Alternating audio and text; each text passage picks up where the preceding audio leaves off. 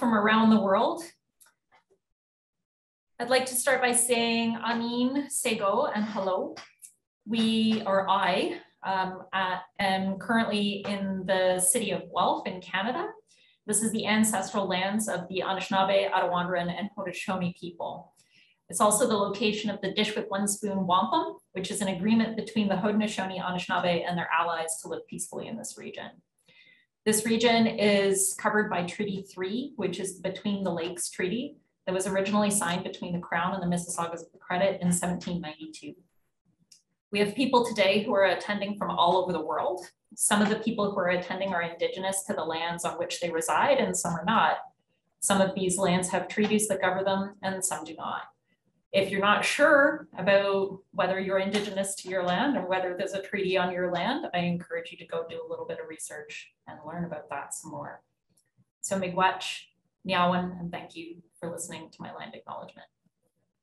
So my name is Dr. Julie Vale. My pronouns are she, her. I'm a faculty member in the School of Engineering at the University of Guelph, and I'm the Associate Director for Undergraduate Studies.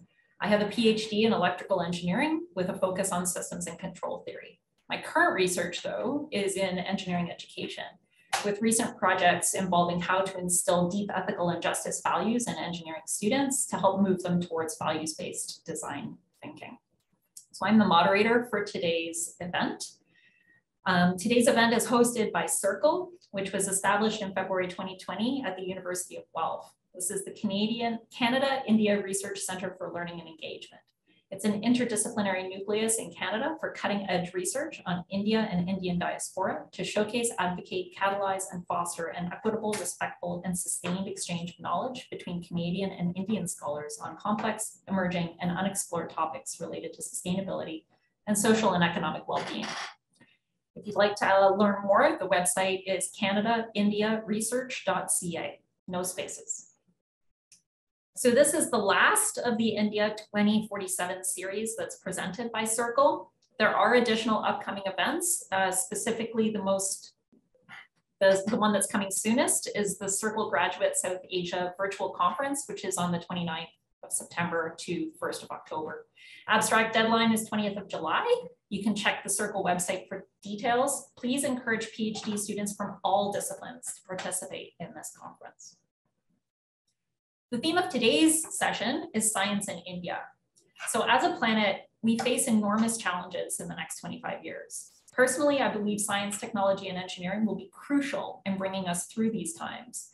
But a Western traditionalist colonial mindset will not serve the communities who will be most affected. So we need to build relationships and mindful understanding with these communities to reach a broader understanding of the true problems and to develop culturally relevant solutions. Our speakers today are at the forefront of this work, and I'm so excited to hear their visions for the future. Each speaker will have 15 minutes to speak, after which we'll have about 25 minutes available for questions, and we aim to be finished in about 90 minutes. Just a brief comment on etiquette and logistics. Most of us have been in a number of online meetings over the past few years, so some of this may be old news to you, but please remain on mute and please keep your video turned off to help reduce bandwidth requirements. At the end, when we're in the Q&A component, I'm going to ask you to type your questions or comments in the chat, and then I can read that out to the speakers. If you need to clarify, you can always use the raise hand tool, and then we can invite you to unmute at that time. But the chat is the easier way for us to manage the moderation at this point. I'll also note that the event is being recorded in the hopes that it can be available later. So today we have 3 speakers with us. Dr. Gagandeep Kang is a professor at the Christian Medical College in Vellore. She has a rich background in the development and use of vaccines and regularly advises the WHO. She will be our first speaker. Sonam Wangchuk is a man after my own heart. He's an engineer and an innovator in education. He's the co-founder of the Students' Educational and Cultural Movement of Ladakh and the Ladakh-based Education Reforms Initiative. He'll be our second speaker. Our third speaker is Dr. Jahnavi Phalkey. She's a filmmaker and historian of science and technology. She's the founding director of the Science Gallery of Bengaluru, where she seeks to bring science to the people via 5 accessible laboratories. And at this point, I'm going to hand it over to the speakers. Dr. Gagandeep Kang. Thank you very much, Julie, for the introduction. I think I'm going to be the only speaker using slides today. So do let me know if you can see the slides and if they are full screen. Okay, great. Thank you. So I'm going to be talking about actually skepticism and adventure, what it takes to build scientific temper in India. And I'll draw from what's happening in the world today and some of my own work. So these are data from The Economist. They have published quite extensively, and these data have been discussed quite a lot. According to The Economist, they have estimated that 26 million people have died during the pandemic. If we look at official global COVID deaths, that figure is only 6.3 million. If we look at the 2 maps that are placed there, the maps compare The Economist's estimates with the official data from 2020 to about May. And what you can see very clearly there is that there seems to be a problem with the data in many countries.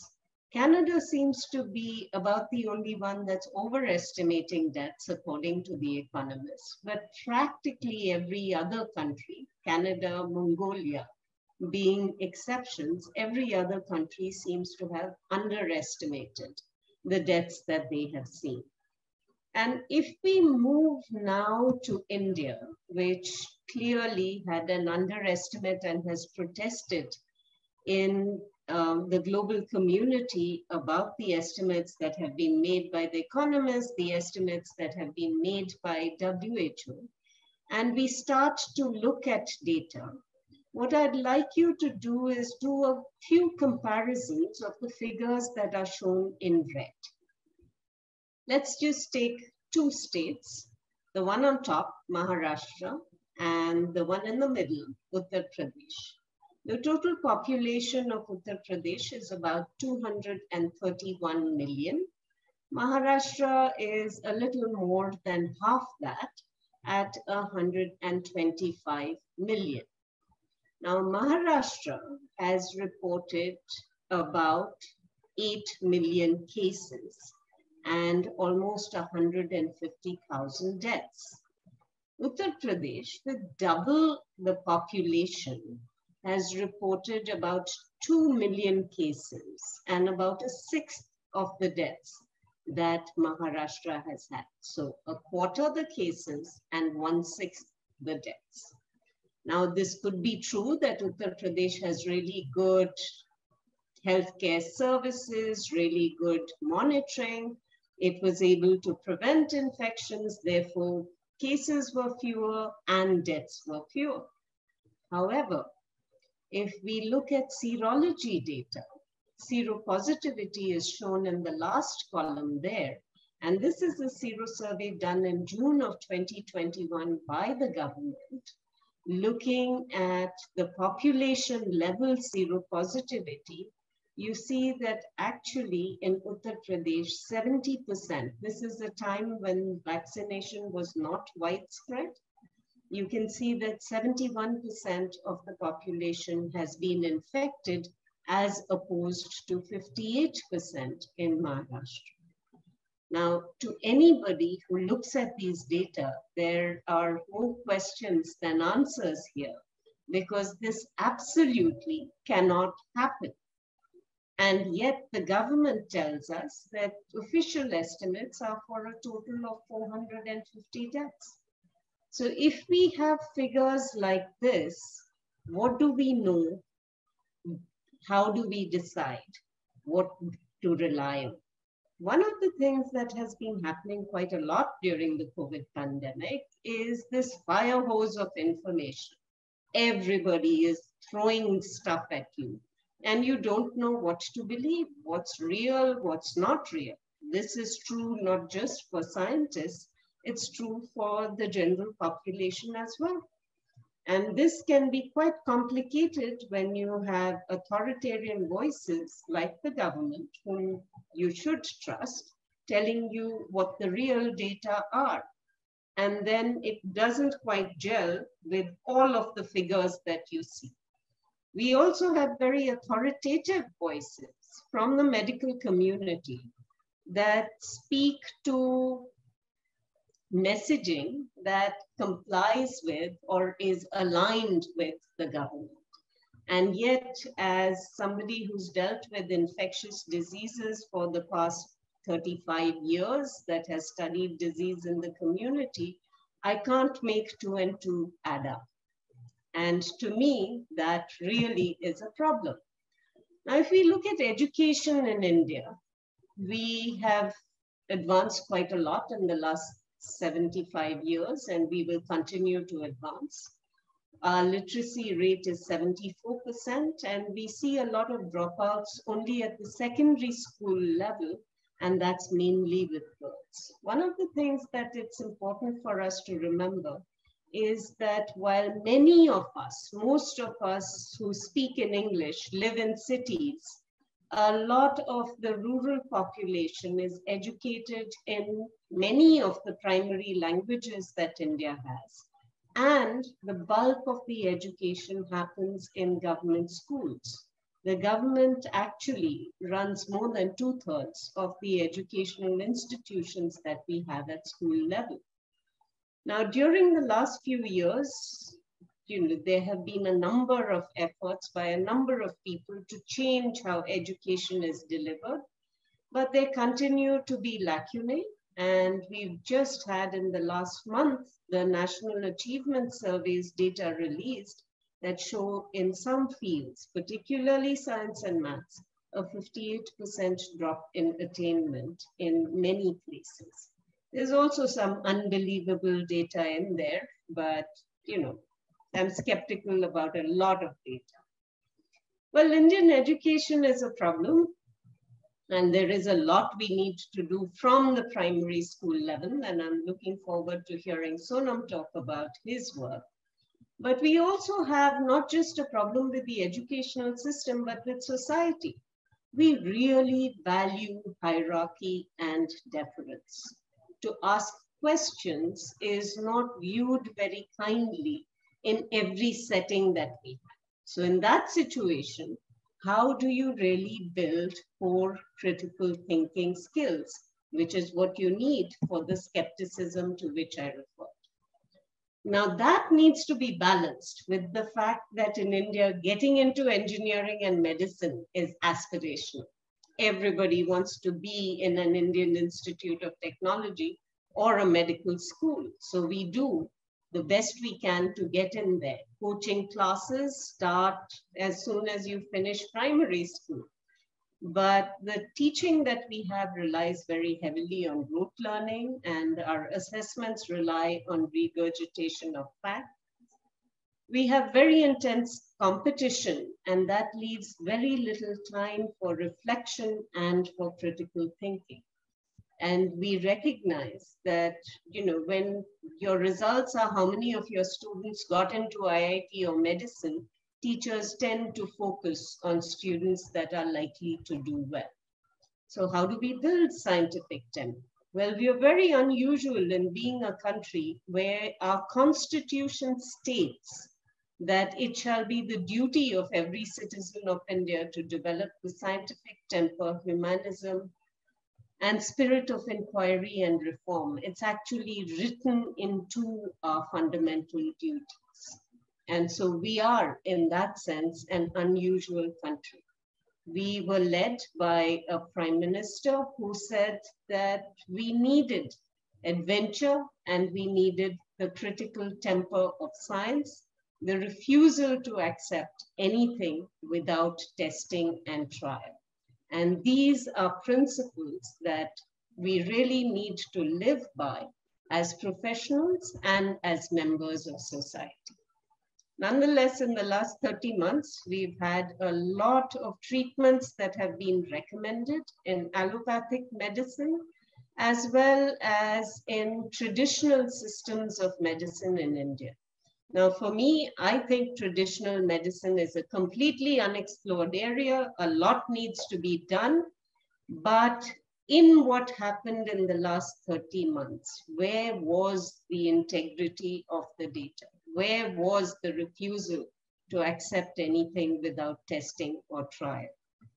We were told by our ministries to use these products, and yet the trials that were done were preclinical studies or even in vitro studies that had been done in laboratories.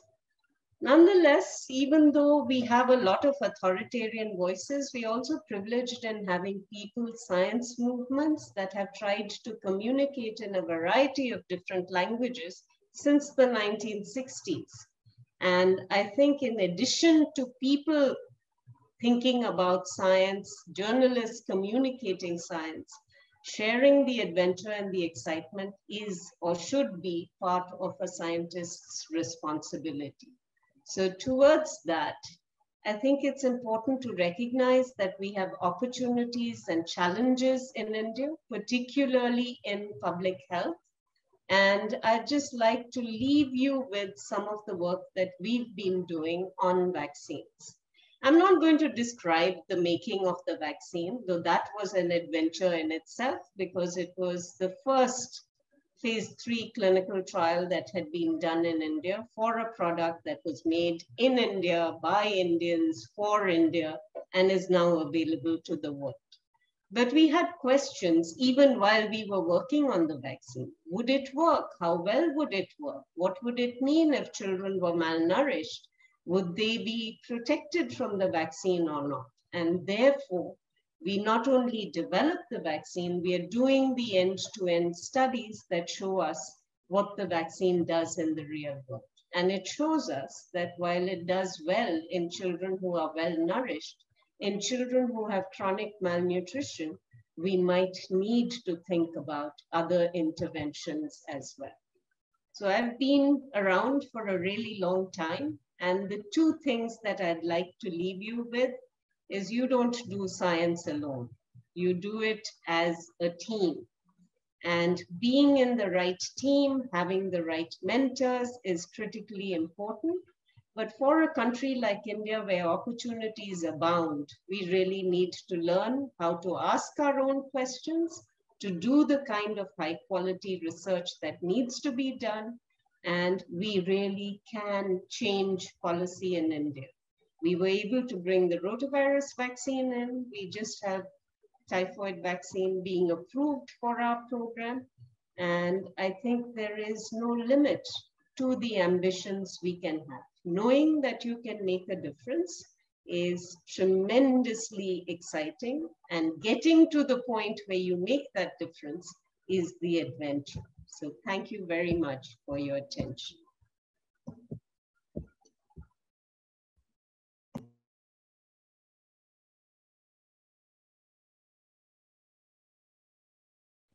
Julie, you need to unmute. Sorry, you'd think I'd be better at this by now. I was trying to say thank you very much, Dr. Kang. That was a very insightful talk. I certainly learned something in that. So now I'm going to turn it over to Sonam Wangchuk.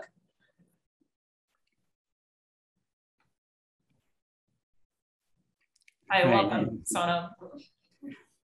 Yes, hi. I hope you can hear me and see me. I connect to you from perhaps one of the remotest parts of the planet. I'm in Ladakh on the Tibetan plateau in the northernmost tip of India across the Himalayas, where it's a mountain desert at 11,500 feet. Greetings from this part of the world, and great to be discussing about science and the future of it in the next 25 years. As far as the past 75 years are concerned, I'm happy with some progress in various fields of science and economy. But by and large, I feel much more could have been done.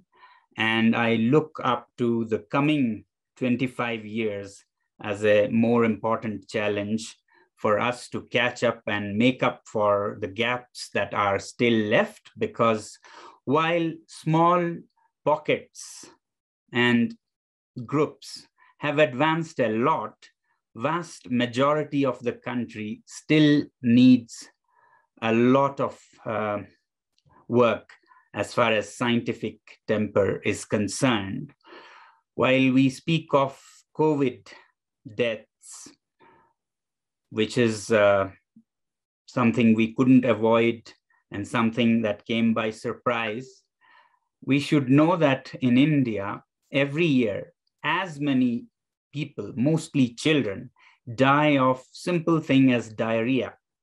300,000 to 500,000 children mainly die of diarrhea for the simple reason that we cannot keep our water clean, or that our mothers don't know this simplest science or know-how of giving the babies a pinch of salt and sugar when they are dehydrated due to diarrhea. And that takes so many lives, as this widely discussed and widely covered phenomena like COVID. So we have a long way to go in terms of scientific temper among our population. While we are perhaps one of the most religious countries in the world with all kinds of religions and rituals, we don't seem to be the most logical nor the most ethical country. And that's what I think a country that advances in sciences also advances in ethics, or should. And therefore, I think there's a lot of work for the next 25 years when India will turn 100 years to look up to and to catch up with our neighbors like China, Korea, Taiwan, which all started at a kind of similar status when we started 75 years ago. But a huge gap is emerging, which is widening unless we do something extraordinary. Now, even among the circles where much progress can be said to be happening, say in elite institutions, scientific institutions, technological institutions, I find it very saddening when I visit these IITs and other institutes, when I see our young people who are supposed to be quite innovative and enterprising. Mostly I find them showing off when I visit these. They're robo fights, making robots fight and racing drones and such. And I find it very sad and peculiar, because that's not the biggest problem that India is facing, to race our robots and make our, drones get into dogfights in air. This could be a luxury or an extravagance that some countries in the West can afford. They shouldn't be, even them. There's so much happening or not happening in the world. We should be more focusing to those. But a country like India could least afford to ape what the decadent West seems to be doing now with their science and technology. A country like India or institutes here should perhaps be taking pride in how they put to use simple principles like evaporative cooling for families in rural India to keep the baby's milk from being spoiled for a few weeks longer than they can keep now. Or simple passive solar heating in the mountains like where we are, where elderly people actually count their lives in winters. I may last a winter or 2 winters or 3 because they are such a disaster that hits them every year regularly. So if we don't apply our great advancements in science and technology and the education of these to solve real life problems that our people are actually facing, then we wouldn't be doing much racing drones. And even in the world, I find it sad that we are going scientific in the clever ways rather than the wiser ways. So I've always made this distinction between cleverness and wisdom. Cleverness is about making things, new things, impressive things with our monkey minds. And we are seemingly gung-ho about these green horses and blue sheep and whatnot. Having trashed the planet Earth, we talk of moving on to trash the planet Mars or Moon. That really doesn't impress me if we imitate them or even those who are doing it.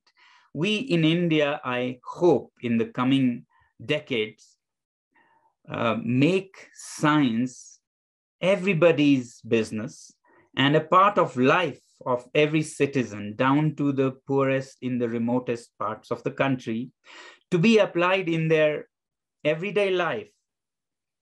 Something that can save lives, as I said. If every mother knew how to handle her child in times of diarrhea, that would be a much bigger achievement than sending a satellite or a rocket to Mars.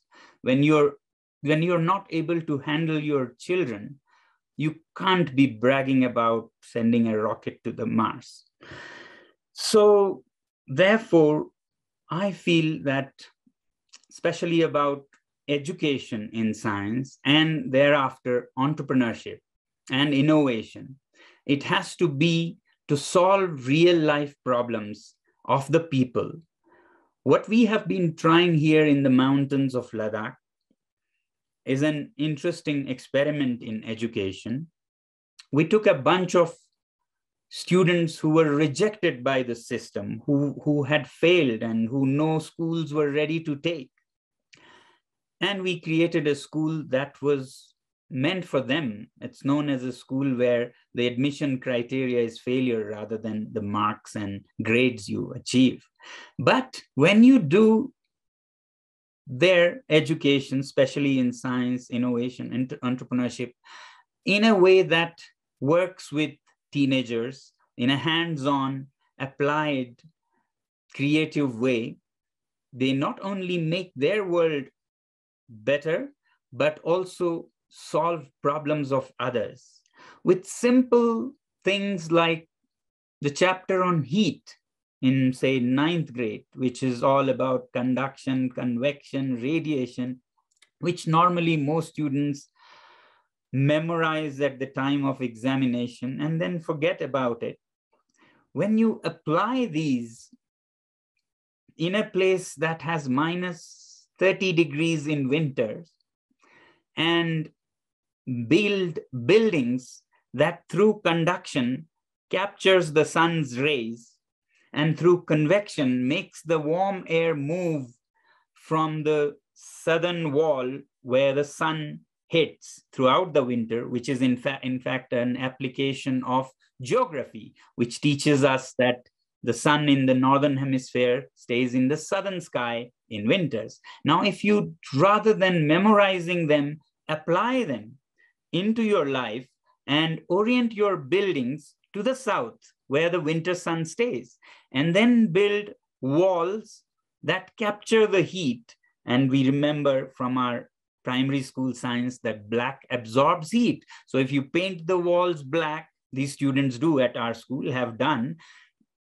paint the south walls black and put them behind glass, which is selective in how it lets radiation. It lets the visible rays in, but it is opaque to the long wave rays. So it becomes like a valve where the sun's energy can come, but the heat cannot escape. And with the wall, through conduction, the heat goes into the room, and with convection, the air moves.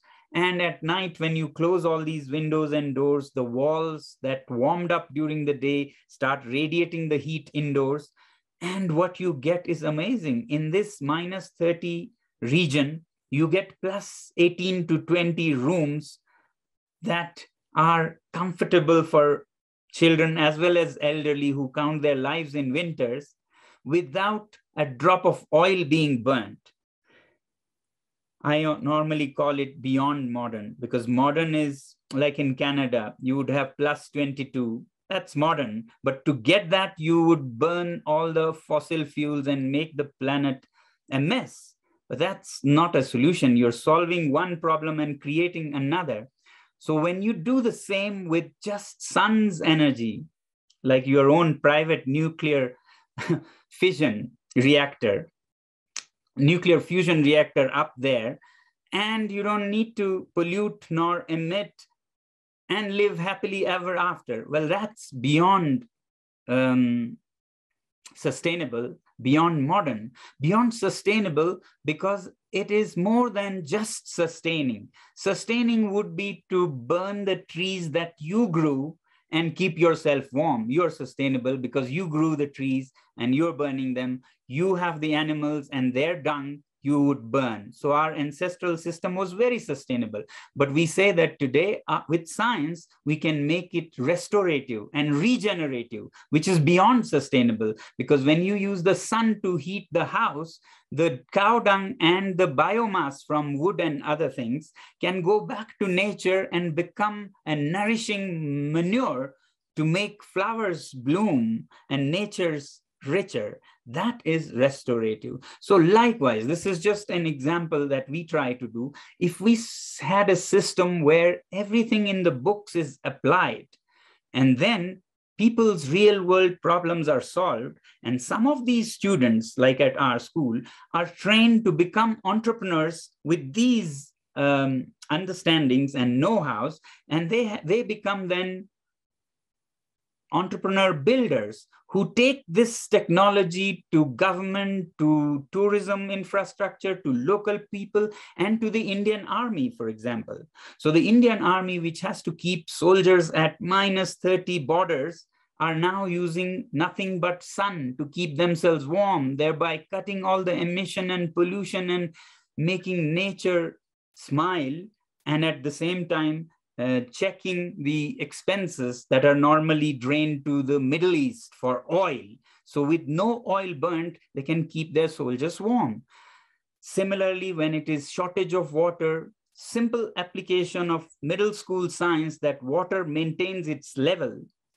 All that is used is this principle: no generators, no pumps, no moving parts. You just put a pipe upstream in the mountains, which have a gradual slope always, and you bring the pipe downstream. Water wants to maintain its level, and there's pressure in the pipe. Using that, you spray the water into the minus 20 winter air, and instantly the water freezes and makes a huge cone of ice that can, because of its geometry, a cone has low surface area, high volume. So this cone of ice doesn't melt when all the ice and snow is gone. It lasts till springtime when farmers need water the most. So with just simple application of this scientific principle, you can make what can be called artificial glaciers or baby glaciers to counter the fast melting glaciers. Thanks to climate change, we can only try and arrest it or adapt to it with such technologies. That is possible thanks to the science in our curriculum. But if it is left in the textbooks and just administered in things to memorize, then it doesn't affect anybody except with some marks in exams. When applied, it becomes a life-changing experience, and it becomes actually a livelihood for the students, those who make artificial glaciers or who build solar heated buildings can have a creative career that they can not only live off, but can proudly say that they have solved people's problems. So therefore, education and entrepreneurship and innovation in the next 25 years, I very much hope will be for what you say, Bahujan Hitai, Bahujan Sukhai, for the people's, problems and for their happiness, for the masses, rather than just for some examination ritual that you may clear for your career and your, certificates and so on. So this is how I think education needs to be administered, not only in India, but around the world, so that it's not just heard wisdom. In Buddhism, in the Indian tradition, you say wisdom is of 3 types. Shrut Mai Padya, heard wisdom, which is what happens in most of our schools, just heard lectures that go in and not much further. What is more important is Chintanmay Pragya, or reflective wisdom, which is reflective, which is critical thinking, which is analytical thinking, which is what most of the Western world today talks about. But what we in India knew for thousands of years is the 3rd level also, which is Bhavanamay Pragya, or experienced wisdom. Now that's when you completely absorb the understanding and the wisdom. So experiential learning and application is not something new that comes from London or New York, but rather something we have known for thousands of years. And this, when applied, could be transformative, not only for India, but for the world. And this could be something that India can contribute by the time it turns 100. Thank you very much. Thank you so much, Sonam. I was itching to take some notes while you were talking, because many of the things that you were describing are things that I would very much like to implement in my own classes. And we're now turning to our final speaker, Dr. Jahnavi Phalkey. I hope I said that right. Oh, good. All right, and I'll turn it over to you. Thank you very much. It's a tough act to follow when you're speaking after the person who made India's first rotavirus vaccine, and then Sonam, who's incredibly well known through the world, for his fabulous experiments in education. But I'll do my best.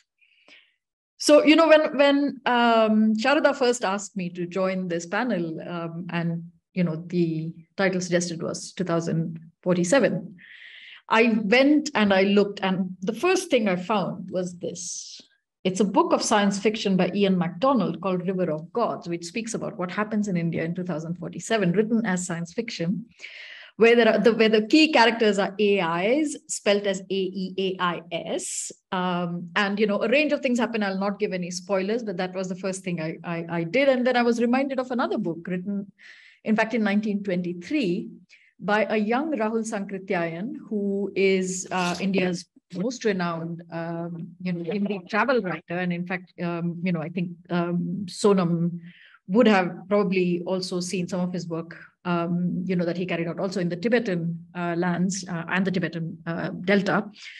And his book was called 22वीं सदी, written in Hindi in 1923, when he was in the Hazaribagh prison put in for sedition.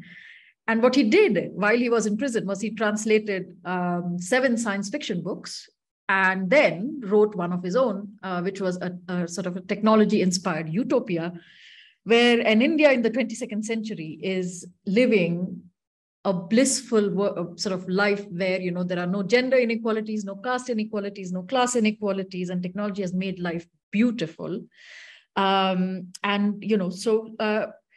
Those were sort of my starting points. And then, you realize as you go forward that, not everyone wants to participate in the same utopia, as ideal and as wonderful as it might be.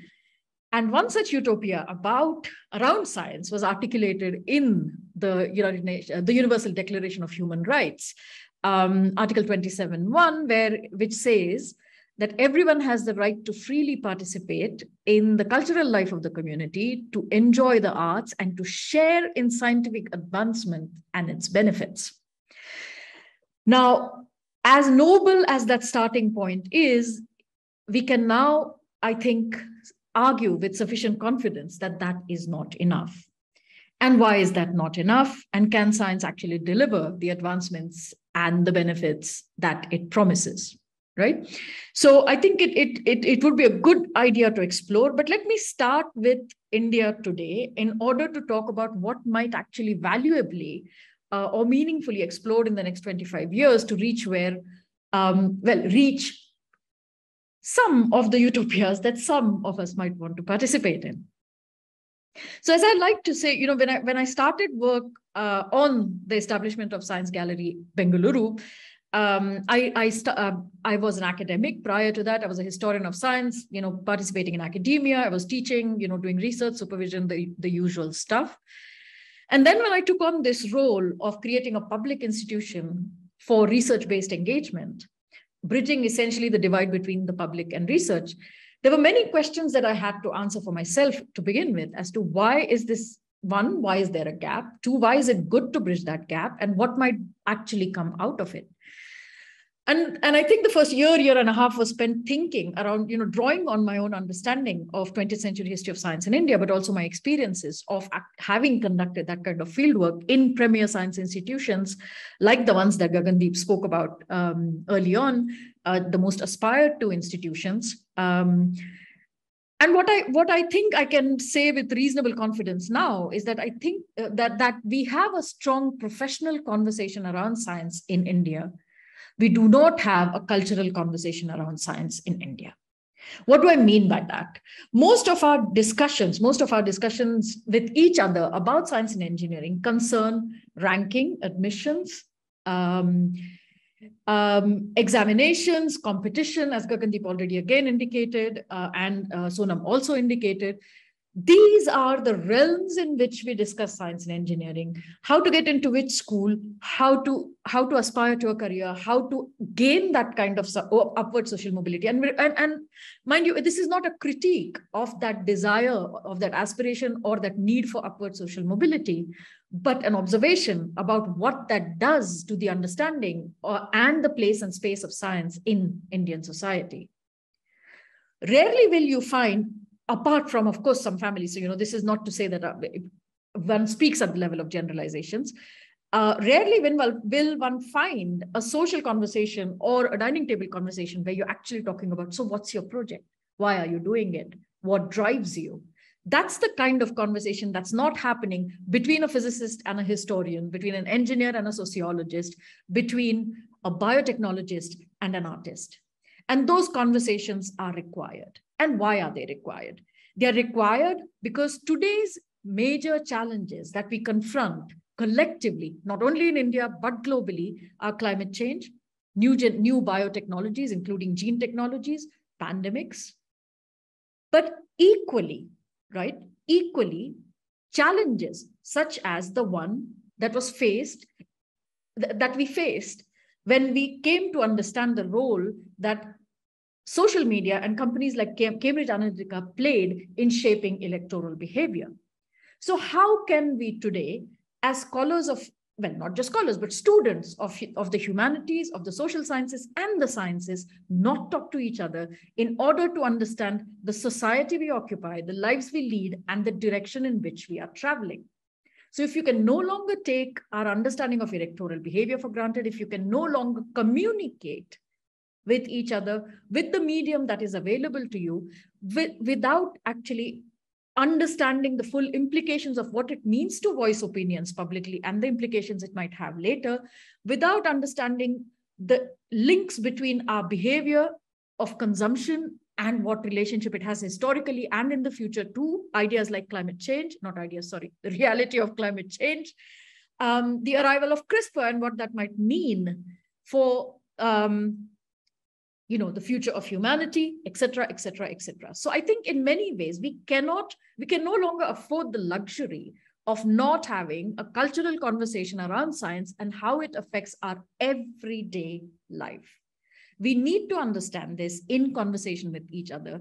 And I think the lack of that conversation is not only making us poorer citizens, but also in many ways, we are compromising the possibilities and opportunities of our own lives. Now, if we think of, what is it that the state in many ways, what is the relationship of science and technology to the state? And in many ways, what states do is promote, regulate, and in a way shape scientific research, the conduct of engineering, the production of technology. So it regulates that space, it occupies that space, it patronizes that space, right?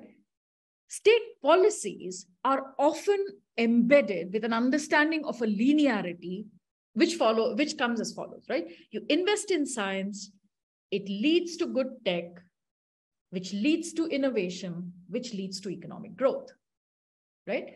That is the model on which an understanding of where money should be invested or where funding should be granted is often located.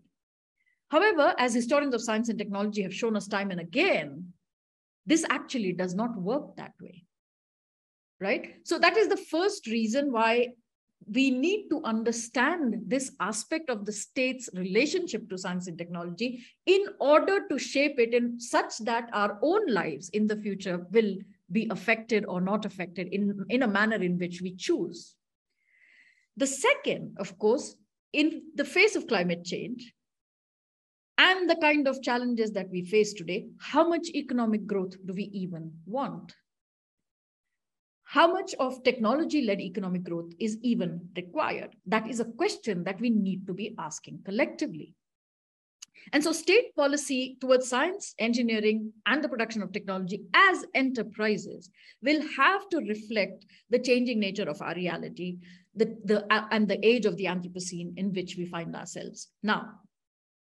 So in many ways, what I'm trying to say is that what the two major things, the two major sort of processes that need to come into conversation with each other is, one, the development of a cultural conversation around science, definitely in India, also elsewhere, but more certainly in India, given the hierarchies of education, where science and engineering education is valued over education in the humanities and social sciences, which are simply not valued. That conversation needs to happen in order to inform the state to make better policies in the future or for the future. We need to arrive at consensus, various kinds of consensus on what are the questions worth asking. Sonam has already hinted at one way of asking those questions. And Gagandeep indicated that in her last slide, where she said, what are our own questions, right? Like, ask your own questions. So what are those questions that are worth asking? What are problems worth solving? What are products worth making? And in sum, what are the kind of lives worth living? And this kind of a social and political agreement needs to be arrived at. And that is why science policy and a cultural understanding of science cannot, in a way, be conducted any longer separately or in separate boxes. We couldn't have afforded it earlier, but now we can't even afford it, even more. The state, in many ways, is a guarantor of rights, and I spoke about the universal right to science, as at the beginning of this brief, talk. The state is a guarantor of rights, but it's also a logger at the same time of obligations. Within this sort of, its sphere of action, then what we need to see in India, and in order for 2047 to be meaningful, and remember, I'm a historian of science by training, so the ought to comes more easy to me than that this will be the case. So prediction is not my best quality. But I can certainly share with you, informed ideas of what I think, given the circumstances, a better future might look like, and what exactly the constituents of that better future are, is something we need to collectively decide. So avenues and funding for interactions across the human, natural, and social sciences, reformed science curricula, as Gagandeep also again spoke about already. Global rankings and other recognitions will follow, but curricula needs to be reformed. Better regulation and understanding, public understanding of emerging science and technologies. platforms for public discussions and engagement with science, which will lead to an informed public debate on science, which will be at the root of any such information. And this is not simply a question of top down or bottom up, because things simply don't function that way. There is no tabula rasa where things either begin at the top or begin at the bottom. This is a dialogue, and this dialogue will have to happen in a way with equal authority, and that authority, ideally in democratic societies can be cultivated over time with unevenness and imbalances as they we've seen in history, and we'll see them in the future. So my work at the Science Gallery in Bengaluru is one such effort to create a public institution where people from across the human, social, and natural sciences and art can come together, discuss with each other, and share with the public why their research might actually matter for the public to make up their mind about what, why is this worth knowing, and therefore what kind of, extrapolating, of course, in a caricature way right now, but what kind of lives, therefore, in the future might be worth leading. Thank you very much for the opportunity to share a few thoughts with you this evening. And over to you, Julie. Wow, thank you so much, all of our speakers, such engaging ideas and inspirational visions. I'm feeling a little overwhelmed right now, honestly, with all of these ideas that you've all presented to us. I will just briefly say that I think we've lost Sonam. I think maybe his internet dropped, I'm not quite sure, but Gagandeep, I'm gonna invite you to turn your video back on, and I'll do my best to direct questions to the two of you until we can get Sonam back. All right, so as I said at the beginning of the session, for the audience, we're now going to have about 25 to 30 minutes of questions. If you have a question, the easiest way is to just type it into the chat, and then I'll read it off and direct it appropriately to the relevant speaker. If you have a question for all speakers, that's totally okay as well. We can do a bit of a round table if that comes up. So there are a couple of questions in the chat already. So I'm gonna just start from the top and away we go. So the first question is for you, Dr. Kang. Where do you see India in 2047? I really was hoping nobody was going to ask me that, even though that is the title of this discussion. And the reason for that is that we're a society that is changing a lot. And in the ways that it is changing, it's very difficult to predict where our current trajectory will land 25 years from now. When it comes to science itself, it worries me that we have a lot of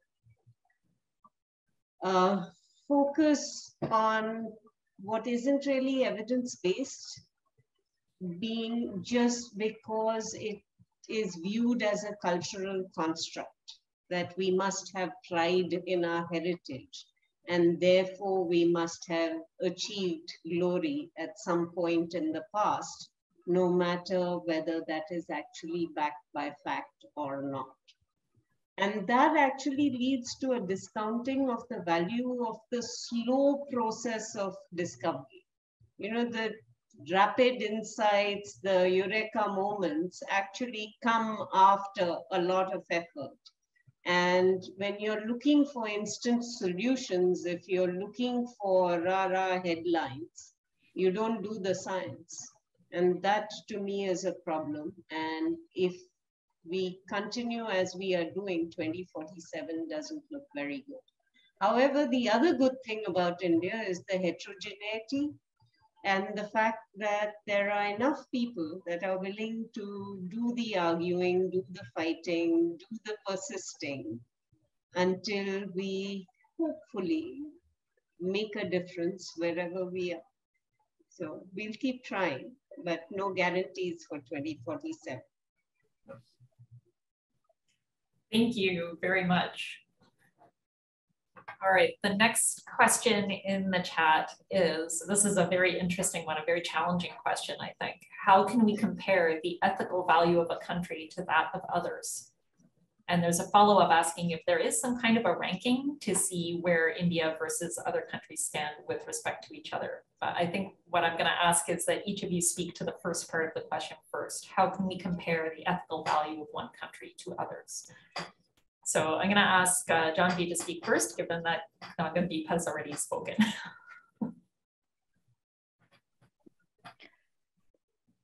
Yeah, it's a difficult question also because, you know, historically, what do we even mean by ethics, right? Like, how are you going to create any kind of commensurate ways of comparing the ethics in a country to another, right? Like, I think in the first instance, we would need some kind of an agreement, and I don't see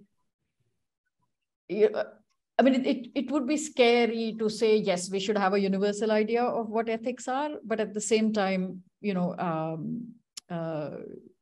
it is equally scary to say, you know, maybe they should vary from place to place, right? Like, I mean, I'm not sure that, and for good reasons, I'm not sure that there is a single answer to that, right? Like, I mean, I'm glad that we universally now kind of agree that, you know, murder is bad and, you know, violence is generally bad and, you know, hurting people is not a good thing, etc. But I mean, other than that, so I mean, comparing ethical, well, to what purpose, right? Why would you want to do that? Like, would you want to establish a righteous, you know, one righteous republic over another, for example, right? Like, why would you want to do this? Because I think in many ways, what you would extricate as comparable points would derive from why you want to compare countries on this platform at all. So I mean, and I'm not entirely sure of the value of it.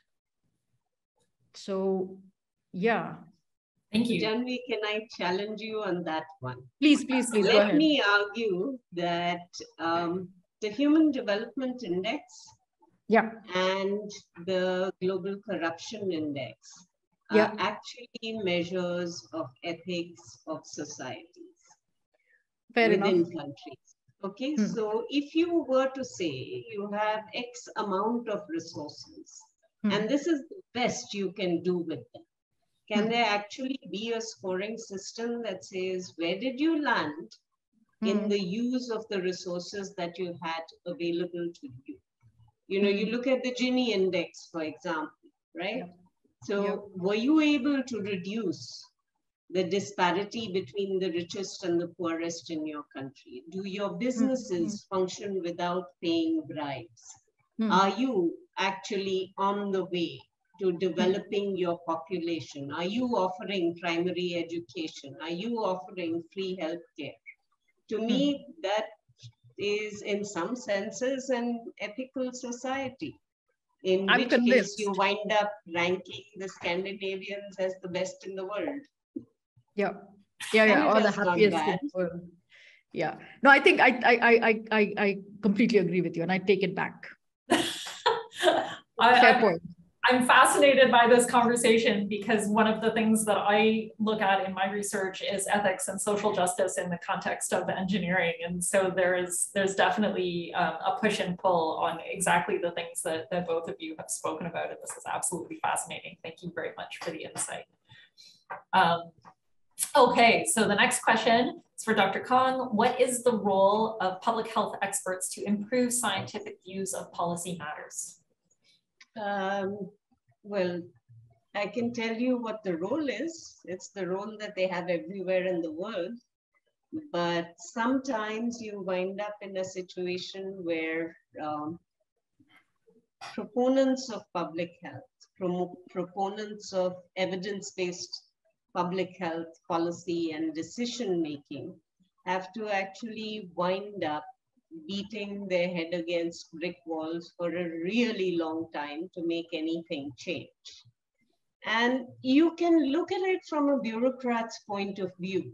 The safer option is to do nothing. Because if you do nothing, what was there yesterday is there today, not much has changed, and you can't be blamed for that, right?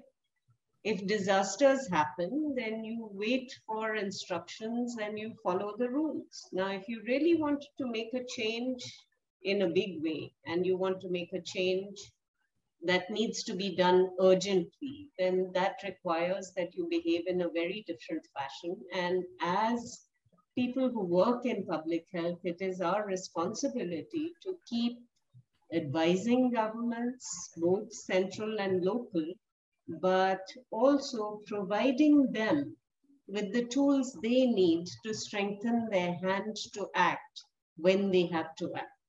Because they need something to go by to make that change. In the absence of our generating data or their generating data, change is just not going to happen. Thank you. Okay, wow, so many things that we're talking about. And the chat is going wild with different comments back and forth. So I'm trying to read through it and make decisions on where to go next.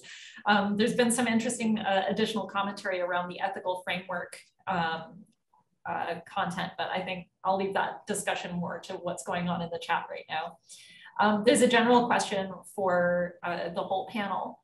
I think we still don't have Sonam back yet, so I think we're still with the two of you.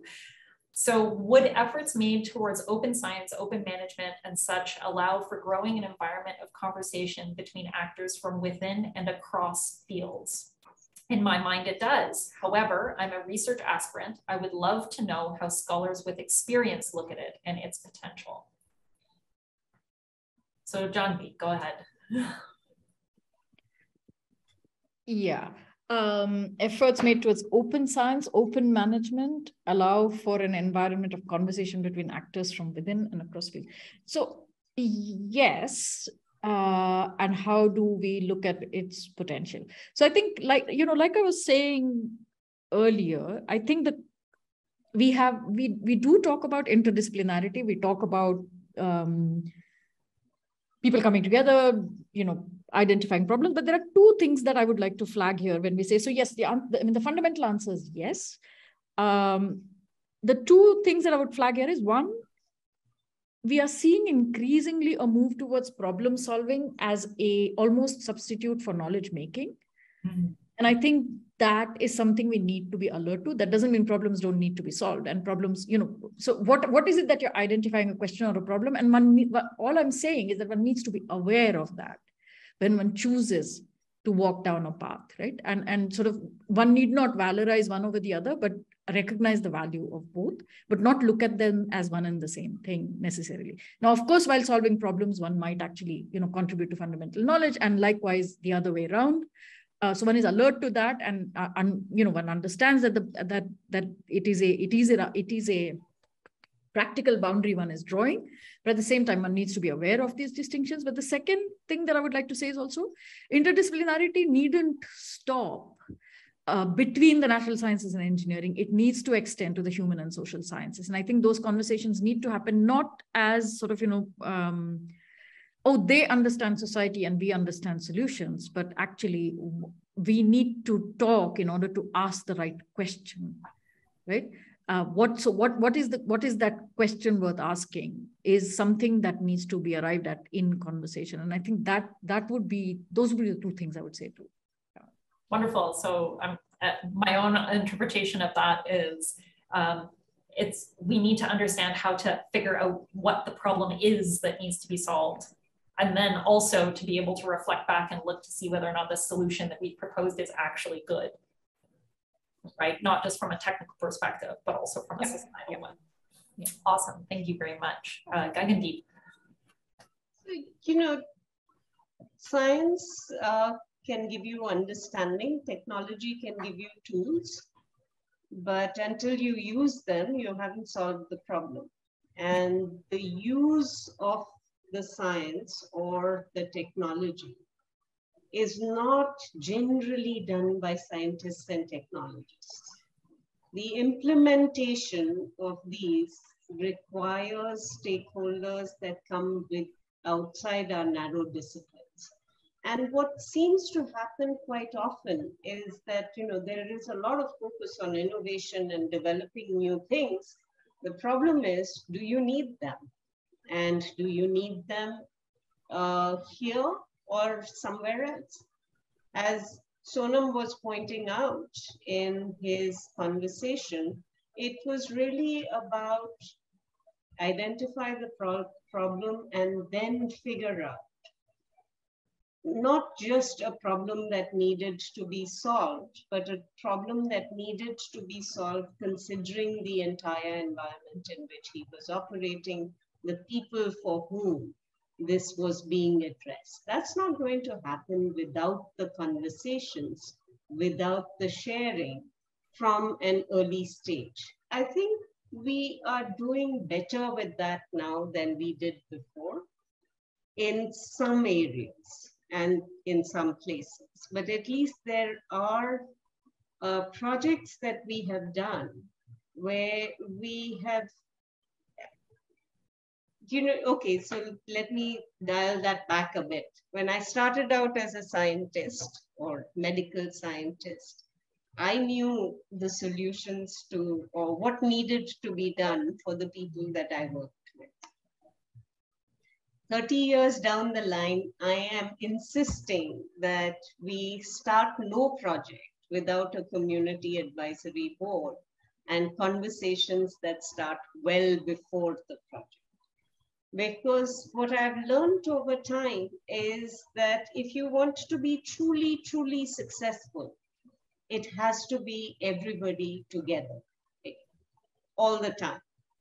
It's not like on a day-to-day basis, the community that I work with needs to know what is going on. But there needs to be touch points. There needs to be discussions, because if we want to make a change happen, it really requires all of us to interact together through the process of developing what we want that change to be. It allows for better implementation. It is more respectful. And I think ultimately it's more successful and more sustainable. Thank you very much. Oh my goodness, so many insightful responses and comments. There's a couple in the chat that are more focused to Sonam's conversation on education. So I'm going to skip those until hopefully we can get him back, maybe for the last few minutes of the Q&A. So there is a question here. I have heard from different professors, and I still hear that there is a lot of political influence to the scientific research that is happening, even to the research programs or social activism. Do you think if this is going to prevail into 2047, or is there a scope of political freedom and more grants allowance in the future? This is no different from any other part of the world. Politics always influences what is being done in terms of directions in science, because you will have the policymakers, the politicians, with opinions on what they think is critically important. Now, the worry that I have with politicians in general is that there are very few politicians that think for the long term. Generally, they tend to think in election cycles. So what's the science that gets me a quick result before the next election? So biologists, you're in bad shape because biology always takes that much longer. Engineers probably have a little more leeway to align themselves with elections. But, I think one of the things that we don't do enough as scientific communities is put on pressure. We don't value ourselves enough. We don't project ourselves enough. We don't make enough of a noise about what we think is important. Just like there is a fire hose of information coming to us from people that want us to be convinced of something that may or may not be accurate, we also need to be getting information out there about what we think is important, why we think it's important, and create enough of a pressure that we get funded for what we want to be doing. Ultimately, it's never about the money. It's about, am I taking a problem that is important enough and am I going about it the right way? With persistence, funding always comes. Thank you. Jahnavi, did you have anything you wanted to add to that? No, I think I would go with Gagandeep for the simple reason that I've actually never had to raise a grant or hold an academic position in India. You know, so when I moved to Bangalore to do science gallery, it's a different kind of project. I have experience in the US and UK academia, to some extent the German academia, but not in India. So I think we can, yeah. I mean, I can certainly echo what Gagandeep said. In the Canadian system, it's no different in terms of the political influence. You are exactly right. That's definitely there. Yeah, and even historically, right? Like, just to add sort of a brief perspective from history of science. Again, this isn't a new thing, right? Like we've had this before. We've also had this in the later half of the 20th century, where both in Nazi Germany. And then in the Soviet Union, but also in other regimes with strong political ideologies, they were able to draw and sustain a very strong distinction between scientific freedom and political freedom. So you may not be free politically as a citizen, but you have the freedom to do whatever science you want, right? And it's a highly questionable and tenuous claim. But when one sees, what was given to, or even in the US with entire labs being taken away from at the end of the Second World War from Germany and transplanted, and when you're free to do what you want, right, in the lab, what does that mean, right? And so in that sense, at least in the 20th century, particularly later half of the 20th century, and since then, the relationship between politics and science has been so strong. The state is so strongly present in the enterprise as a whole, be it education, be it research funding, be it funding other kinds of projects, that it's very, very hard to separate. I mean, what would one call the Manhattan Project? What would one call the contract projects from the various Department of Energy, Department of Defense, the Office of Naval Research, etc. What would one call that? If huge chunks of money are being given to departments to work on some problems, what are you doing? Right? So there's influence in different ways, but the fact remains that there are different interfaces at which politics, the state, and science do intersect. And it's important to understand it. It's important to recognize it. But as Gagandeep said, it's not unique to India. So my next question is really, really simple. Jahnavi, what was the book that you shared at the beginning of the talk? Oh, it's River of Gods. Can you put it in the chat, Jahnavi, please? I'll do that. Perfect. Thank you very much. All right.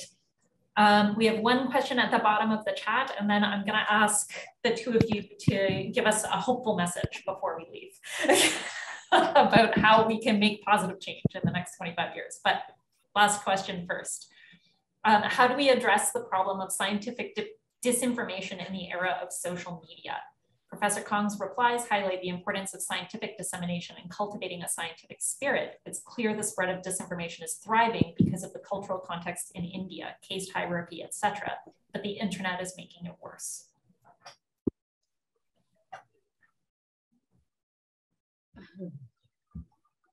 Anybody want to take that one on? Gagandeep, I can say, yeah. Sorry, go on, Gagandeep, please. Okay, so yeah, I think everywhere in the world there's been a lot of misinformation out there. And the problem is who's the audience is the real question. Who are they targeting? How likely are they to be able to convince their target of that message? Can you interrupt the misinformation or counter it in some way? And I think having credible scientific voices speaking up repeatedly is really, really important because you need a counter narrative. You need the fact checkers. You need the people who get in there and say, if this is what is being said, then here is an accurate assessment of the information by people that you trust. Now, the problem, of course, is that social media creates echo chambers. So the credible voices might not be able to get inside those echo chambers, particularly WhatsApp groups or people that you follow on Twitter make it very, very difficult for you to be able to break in there, which is why I think speaking up, speaking often, speaking clearly is really important. And the more we do, the more the chances we have to counter misinformation. Thank you. Jahnavi, keep it short. Keeping it short. I think, so I second every single thing that Gagandeep just said, and that's what people who practice science can do. But the rest of us, what we can do, and the institution that I'm, for example, establishing is, we establish sort of, how should I put it? Cultural habits of asking question, of skepticism, as she began speaking of, right? What is the source? Can I trust it? Is there an alternative source? How do I judge a source? The internet is full of sources. How do I discern? And I think that's where education, both public education and school education and university education, has a huge role to play. Thank you very much. There are a couple of more questions in the chat, but as we're coming very close to the end of our time together, what I was hoping for is each of you to share maybe some thoughts about some ways that we can positively impact moving forward over the next 25 years so that maybe we get to a more hopeful 2047. Also, if Sonam is anywhere in the meeting, it would be great if he could say hi. So Jahnavi, if you'd like to go first.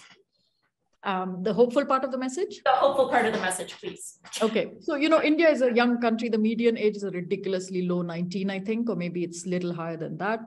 So 2047, these are the people who are going to be, in a way, in positions to make decisions, to make, well, they'll be running the country. I read recently a book by Snigdha Poonam called The Dreamers, where she calls this generation unscrupulous, unstoppable, and unsatisfied. The last one is grammatically incorrect, but I think she's making a point. It is extremely scary. And given the median age, I don't think India has number of educational and other kinds of institutions required to nurture them into into good citizens, to develop them, to provide for them the opportunities for growth, for growing their minds. Extrapolate from that, all of those things required for a generation to realize itself to its best potential. So I'm actually hugely worried. That's not what you asked me. Where does the hope come from? The only reason for hope is that time and again, just numbers in a way save India, right? Like, so there are several things that have been said about India. For everything that's true, there's something else that actually counters it, or that India is a functioning anarchy, etc., etc., etc. So it is in many ways also at times an unpredictable population, simply given the large numbers. And so I'm hoping that Snigdha Poonam's sample is just simply and completely wrong, and that maybe there's reason to believe that there will be good people after all. Okay, thank you. Gagandeep. So I think I find that when I talk to young people one-on-one or in small groups, it gives me hope. Because they are open, they are receptive for the most part. In any society, there's always polarization, and it's the polarized people that are the noisiest. But the rest of us are the quiet middle, or hopefully quiet middle. And I think this is where hope comes from. Conversations, engagement, a population that is actually acquiring in a very, very competitive environment some level of education and exposure to global communities. So as much as you know, I said social media creates bubbles. I hope those bubbles link up with other good bubbles somewhere, and that we can make a change. Awesome. All right. Well, I think we've come to the end of our time together. I would like to thank our speakers so much for their insightful commentary. And I'd like to thank our audience for their comments and their engagement and their questions. So I will close by saying that this concludes Circle's India 2047 series. In all 7 such events were held between November 21 and July on the economy, democracy, education, India and the world, health, environment, and today's session on science. Recordings of these events are available on the Circle website, which again is canadaindiaresearch.ca. And thank you so much, everybody, once more. This concludes our event.